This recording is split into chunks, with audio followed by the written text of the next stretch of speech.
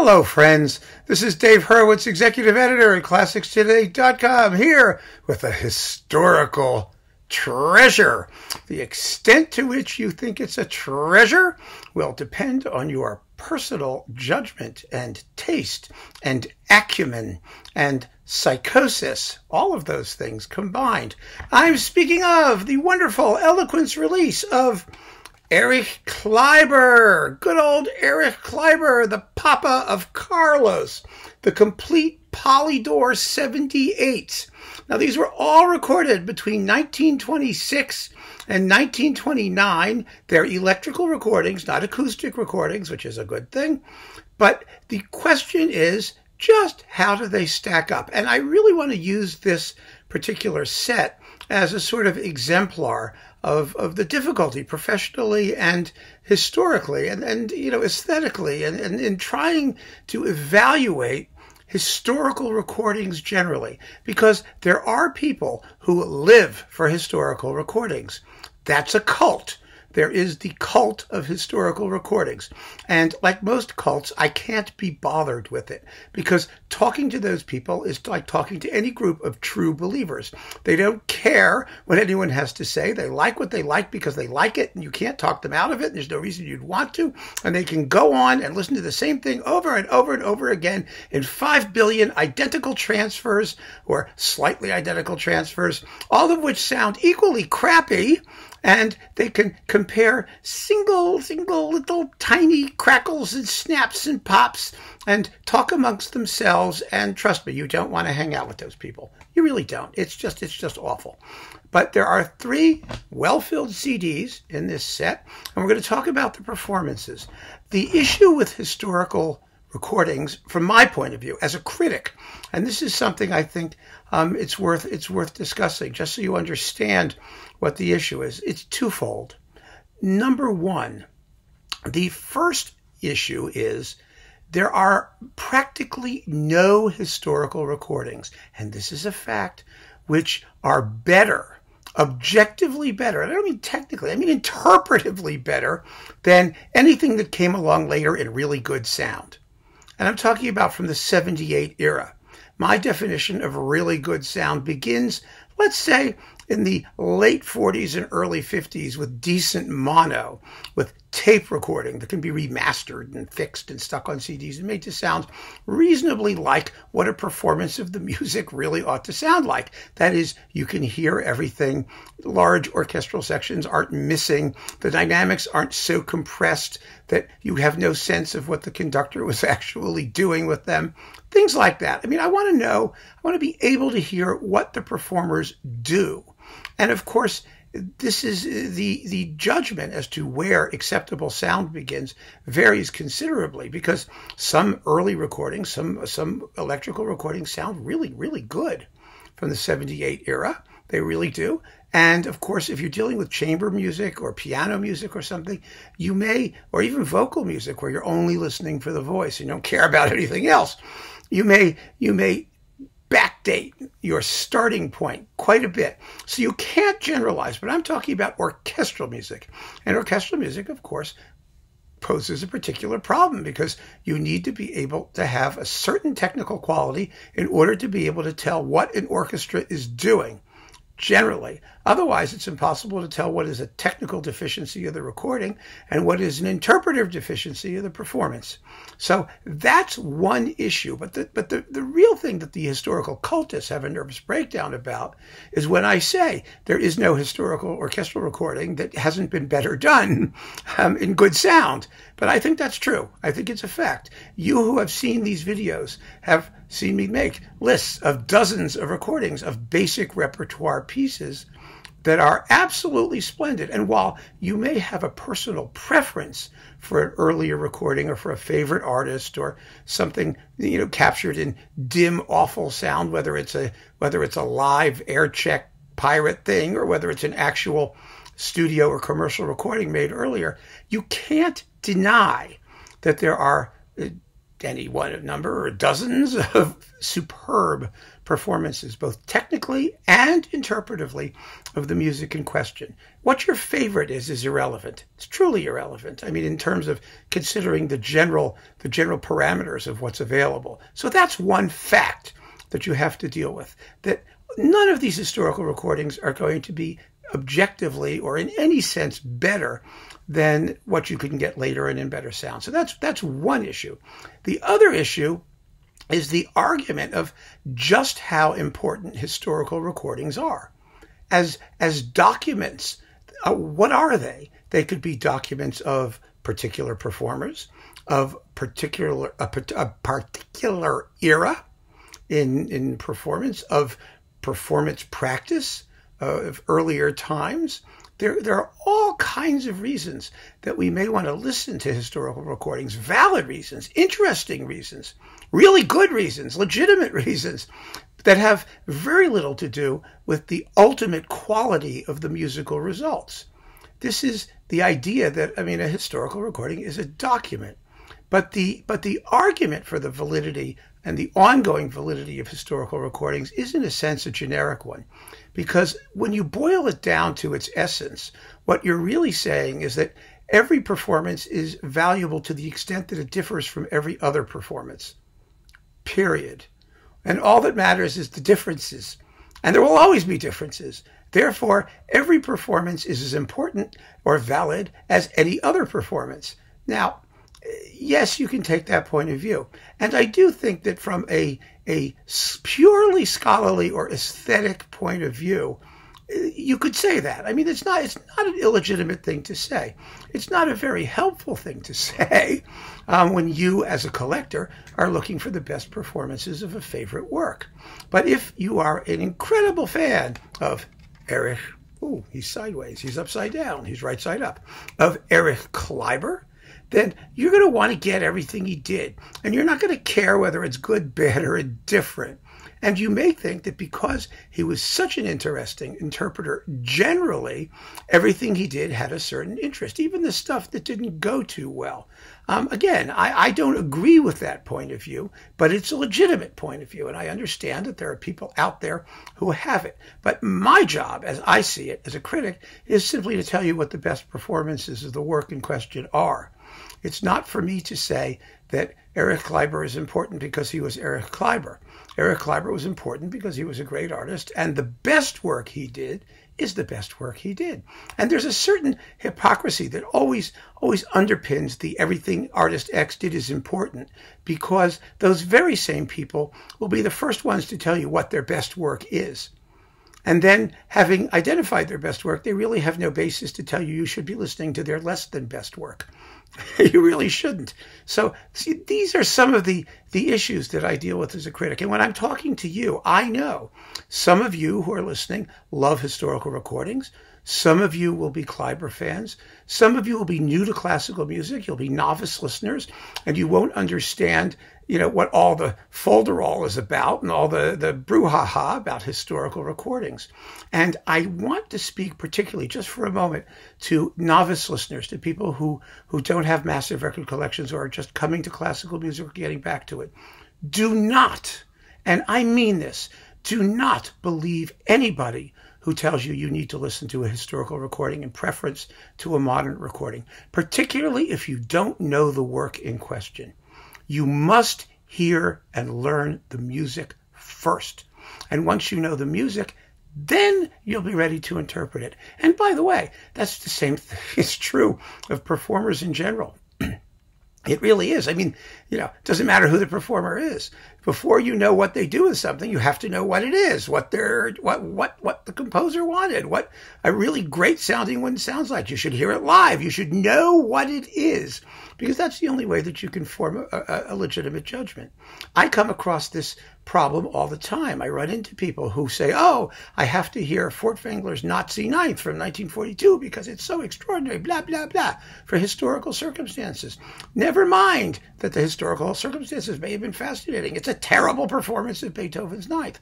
Objectively, the sound is crappy. The playing is horrible. You can give credit for all the horrible noises and sounds as an interpretation to the conductor if you want. But everybody knows it didn't sound anything like that on the day. It just didn't. It couldn't have. Whether or not you're right to love the way it's come down to us in that sound is a whole other question. But the way it's come down to it is only the vaguest approximation of Beethoven's Ninth Symphony. And my job is to get people to listen to Beethoven's Ninth Symphony. And I'm not wearing a tie for that because the performance is so dreadful. It doesn't require a tie. I don't wear ties for Nazis, period. But there's also another story that's just wonderful. And before I get to the performances, and this is the end of it for me, and I'll be done with the blather part of this talk. Maria Callas, in her master classes, Maria Callas was the poster child of the conflict between artistic truth and beauty. Her voice was difficult, and she struggled with it her whole career. And nobody was more than willing to make an ugly sound for the sake of what she might consider dramatic truth. Under stress or a death scene, she might utter just an appalling screech. But nobody also was more concerned with trying to make a beautiful sound at all times. Sometimes it worked, sometimes it didn't.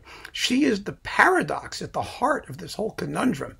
She really is. And when she was giving a master class, one of the singers who she was coaching unearthed an absolutely appalling shriek on a high note, and Callas stopped her and said, "What was that?" And she said, "It's a cry of despair." And Callas looked at her and said, "It's not a cry of despair, it's a B flat." And that is a lesson. That is a lesson. We need to know it's a B flat before we know it's a cry of despair. And the reality of the situation is there should be no inherent paradox or conflict between making a gorgeous B flat a fabulously expressive cry of despair. Ideally, you should always do both. Always. And one thing does not preclude the other. Performance is not a zero-sum game. And with that, I want to talk about now these performances. First of all, the transfers. Oh, in historical recordings, you always have to talk about the transfers. These transfers were done by Mark Obert-Thorn, and Mark Obert-Thorn is one of the great 78 restoration guys in the business, and he's done an extremely careful and loving and thorough job. Really, he has. Every transfer person is limited by the quality of the source material that they have. That's always going to be an issue. And then, of course, what we get is Mark Obert-Thorn's taste in what this stuff should sound like as regards balance and equalization and noise suppression. And all of those things are a subjective judgment. So what we're getting is not the authentic natural sound of Erich Kleiber. What we're getting is the authentic natural sound of Erich Kleiber as filtered through the technological wizardry of Mark Obert-Thorn. And I am more than willing to go with his taste in that respect. He is a not terribly interventionist and extremely sophisticated and very careful restoration master. So that we can all agree on. I'm sure there are very few people who will disagree with that, unless, of course, there are other restoration people who have an axe to grind. So you're going to get, some of the best possible sound that you can get in this material. And it's limited. We have to know that. And we're going to talk now about what's on the various discs and just how good the performances are. Some of them are very good indeed. Some of them are... Now, all of these performances are with the Staatskapelle Berlin, which at the time was sometimes called in English the Berlin State Opera Orchestra, which was terribly unhelpful, as the notes point out here, because it was the Staatskapelle Berlin, which is, the orchestra Daniel Barenboim has now, Berlin's second orchestra, and a very, very fine orchestra. But of course, in the 1920s, especially in Germany, especially during, hyperinflation, the end of the First World War, it was a wonderful time for making records. Apparently, they were making records all over the place. But were the orchestras really great? Were they up to modern standards? No, none of them were. Not the Berlin Philharmonic, none of them. They could deliver fantastic results on specific occasions, but on the whole, they sound quite seedy in places.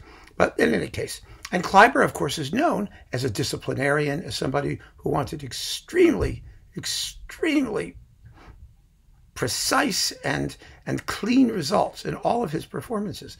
And so that's something people listen for in his performances, and they are present here intermittently. We begin with the Overture to Idomeneo by Mozart, and it's quite lovely. And I have to say, this is from, 1928, and it sounds surprisingly good. It really does. There's either a very good source or it was a good recording to begin with, but it sounds really, really good. Then there are some Mozart German dances with the Staatskapelle Berlin, including the sleigh ride, which is really a rough and ready sleigh ride. And I don't mean that in a hostile sense. That is that the performance is crude, but it's vigorous. I mean, these German dances are not your dainty little Mozart. They are passionate, vigorous Mozarts. They're fun to hear. Yeah, I mean, Kleiber really makes something of these things. And there's another set of them with the Berlin Philharmonic. Then we get Beethoven's Second Symphony. Now the notes here describe how Mr. Obert-Thorn had to replace a missing chord in the first movement of the Second Symphony and try and add back analogous passages that dropped out or were screwed up in the scherzo. And generally speaking, he's done a very sensitive job. But it also tells you, again, just how much electronic processing was necessary in order to realize these performances. And of course, the more processing you do, the less close you are to what the artists themselves actually did. And so we need to be clear that when people tell you that historical recordings are somehow, there's something exciting about them because they couldn't do retakes and you had to live with what the result was, we're not happy with what the result was. And if we're not happy with it, we try to fix it. We really do. So unless you've got the 78 yourself and you're playing them on your own Victrola or whatever the heck, your 78 thing was with a number 5 darning needle, then don't be hypocritical. All of these things are going to be spruced up to the extent we possibly can, and that will necessarily come between us and what actually happened on the day. So the Second Symphony has its moments. It's a good performance, a solid performance, but the finale is terribly heavy. Just heavy and sluggish, and it surprises me, it really does. But this is a problem that these performances seem to have during this little 3-year period in Kleiber's career, which is a certain plodding rigidity that's going to come back to haunt us on a few occasions. Then we get a couple bits of Schubert Rosamunde incidental music, which are very attractive, and the Schubert Unfinished Symphony. Now, the first movement is much better than the second movement in this unfinished. And again, the Andante, I get the sense, it's with the Berlin Philharmonic, I get the sense that if we had been there on the day, or if we could hear what it really sounded like, it would have been a very lovely performance of the Andante. But the fact of the matter is that, again, there's a certain rhythmic rigidity to the performance. There's no other way of saying it. The pizzicatos on them just going plonk, plonk, plonk. And I think it may be just because there's a certain lack of richness to the sound and a certain dynamic subtlety that's absent that would have carried us through the deliberateness of the tempo and the certain squareness in phrasing. But as it is, it just sounds dull. It sounds dull and heavy. And that surprised me. It really did. Then we get 3 bits of A Midsummer Night's Dream by Mendelssohn, the scherzo, which is not the most disciplined scherzo, even though it's not at the quickest tempo. But you can hear the orchestra struggling. It's the Berlin Philharmonic again. And then the Nocturne, which is fine. And the Wedding March, which sounds really good, except you don't hear things like cymbals and whatnot. I mean, percussion instruments, if they used them at all, which I'm pretty sure they didn't sometimes, the mics never captured them. You couldn't get the overtones. You couldn't get the crash of a cymbal. In this last work here, the last work here is, no, that's on the next one, so we'll do that. On the William Tell Overture, it's a good William Tell Overture, by the way. It's exciting and it's fun, and the final gallop is really good, but there isn't any cymbal play. You hear a triangle somewhere in the distance, but the violins are nice and crisp, And the orchestra seems to be having a very, very good time, and especially in the cellos at the beginning of the overture, and this was recorded in 1927. You can hear them just vibrating away to their heart's content, once again making nonsense of the historically informed people's contention that string players didn't use vibrato until later, like around World War II. It's such hogwash. Anyway, it's a fun William Tell overture, followed by an equally fun Berlioz Roman Carnival, where you do hear cymbals. You see, they sort of sound like, you know, pot lids getting banged together. You go, you know, but there's no higher overtones or swoosh, you know, to the tone. It's very funny to listen to. And the tambourine, forget. But it's an exciting performance. A rollicking performance that I enjoyed. And finally, we get Nicolai's The Merry Wives of Windsor. Now, Kleiber was, at this point, a very serious opera conductor. I mean, that's what he did. Remember, he did the premiere of Wozzeck. The reason he left Germany was because the Nazis wouldn't let him perform Lulu. He was a wonderful theater guy. And so all of his theatrical overtures are this set, and there are a couple are really, really worth hearing, especially Disc 3, the beginning Die Fledermaus Overture. A fun performance, flowing and ebullient and lovely. And wait till you hear the bell. Clank, clank. When you hear no overtones, you realize that without them, all bells sound out of tune, as this one really does. It's very, very funny. Then we have two recordings of Mavlast, one from 1927 and a remake from 1928. Now, again, Kleiber's, the quiet parts, when you don't have to hear like a lot of noise, the performance has exquisite moments. You can really hear Kleiber phrase the opening melody, and the little tenuti over the melody, you know, do do do do do do do do, ya da da. I mean, he just touches those details in beautifully, and you hear the triangle. It's amazing. But seriously, it's a beautiful, beautiful opening, and you know that all of that soulfulness and phrasing and all the beautiful things when people talk about stuff, usually it's bullshit. You know, the phrasing. You know, well, here you can tell the phrasing is great. But when you get toward the end, when you get to the climax and all kinds of stuff's happening, it's a mess. Just a mess. The 1927 recording, which sounds better than the remake, and again, I don't know if it sounded better because it's a rarity, and so the source that Mark Obert-Thorn had was just in better shape than the later one that he had, which was worn out a little. I don't know. All I can tell you is that when you get to the big climax at the end, it's just a muddle. I don't know whether the trumpets are playing or they're not playing, or I mean, if you hear only the violins going, you know, they're doing river things. You hear them doing river stuff. And the second version goes better. Dimly through the murk, you can hear that the full orchestra is kind of on top of it. So that's probably why that was the preferred version over 1927. But still, it starts out so beautifully and evocatively, and then it just becomes less and less listenable as it goes on. Now, after that, we get the New World Symphony. The New World Symphony was a Kleiber specialty, sort of, kind of. He does a very, very good New World Symphony. He really does. It's a good, solid performance. By any standard, is it one of the great performances of the New World Symphony? No. Is it important for its date? Maybe. But as record collectors now, I don't really care whether it was important for its date. I leave it to historians to talk about the celebrated, incredibly important for its date, Kleiber New World Symphony. I really only care about what the best versions are that you have the opportunity to listen to. So again, it's a fine performance.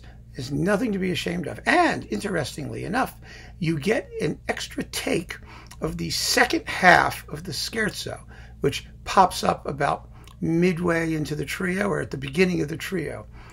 I think sort of the beginning of the trio. And the remake, this is very interesting, the remake is the one that Obert-Thorn includes in the performance of the whole symphony, is more flowing, more natural sounding, less stiff, less rigid, which gives you a sense that perhaps Kleiber was aware of where his defects were, and it's only it was a function of time and money and other factors that he wasn't able to address those issues in the other performances on this disc.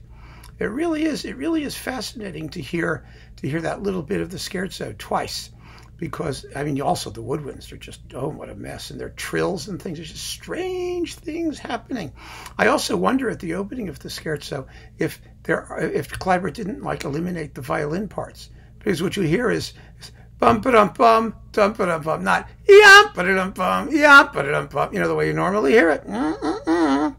I don't know whether the high frequencies are getting cut off, or he just rescored it, or he wanted it to sound less like the scherzo in Beethoven's Ninth, so he rewrote what Dvořák did. I don't know.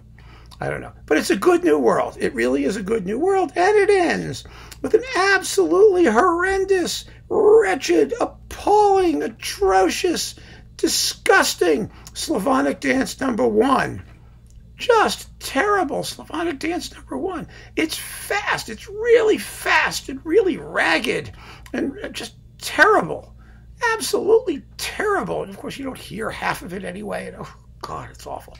And that is the complete Erich Kleiber on Polydor, which became Deutsche Grammophon, the 78s.